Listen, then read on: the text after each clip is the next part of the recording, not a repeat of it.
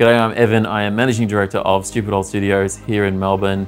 We are a video production company that focuses on comedy, but we're also a creative hub that houses a bunch of different comedians and artists in the space. We have a video production studio downstairs and we have a podcast studio upstairs that we've just added these Canon PTZ cameras to for video podcasts. When we built the podcast studio, there was a big focus on just making it really easy for people to come in and use. A lot of the people that come and use the podcast studio are comedians or artists who don't have a lot of that tech experience. So when we initially started putting cameras in the podcast studio, we were just using little mirrorless cameras on little tripods and just sort of putting them wherever they sort of fit.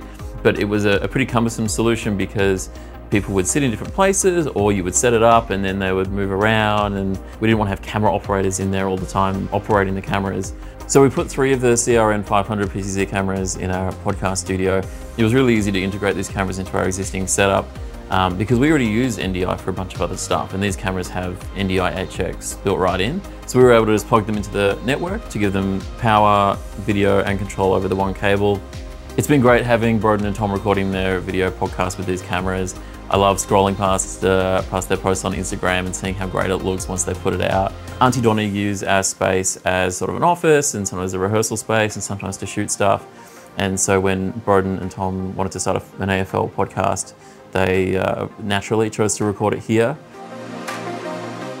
In the past, when the Aunty Donna podcast or any other podcast, we've made video content because our audience wanted to see it, we've usually had to bring in high level cameras and shoot on, film cameras for a lot of our content. It took a lot of time, it took a lot of work to actually do it.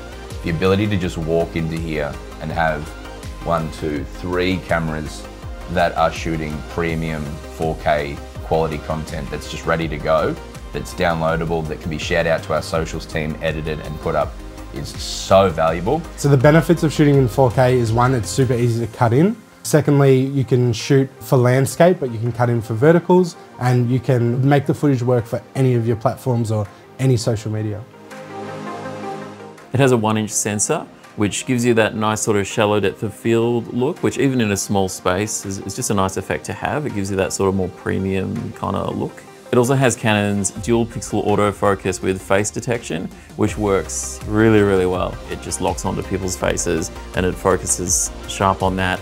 And we never have to worry about whether a shot's in focus. If people are moving around, it just locks on and it's perfect. The coolest thing for me is the remote. Move it left to right, move it up and down, zoom in and out, autofocus, very good. The footage that the cameras actually capture is just naturally quite beautiful and really nicely balanced with color. With these Canons, it's just nice to begin with, so we don't have to do any work grading it too much.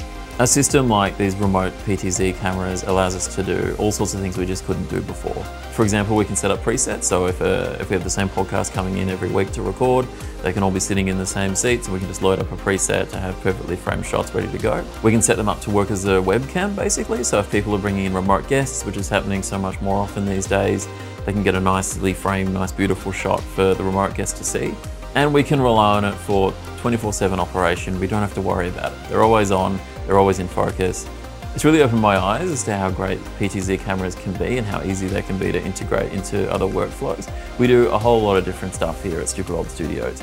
Now I'm thinking about all the different ways we could integrate it into other shoots that we do, like live comedy shoots on location. Being able to get remote control cameras into tight spaces is a really cool thing to be able to do. And because they shoot C-Log 3, we'll be able to color grade them to match other cameras in the workflow and get a really premium look out of them. The show we made, we started in March, we're about 6 months in now.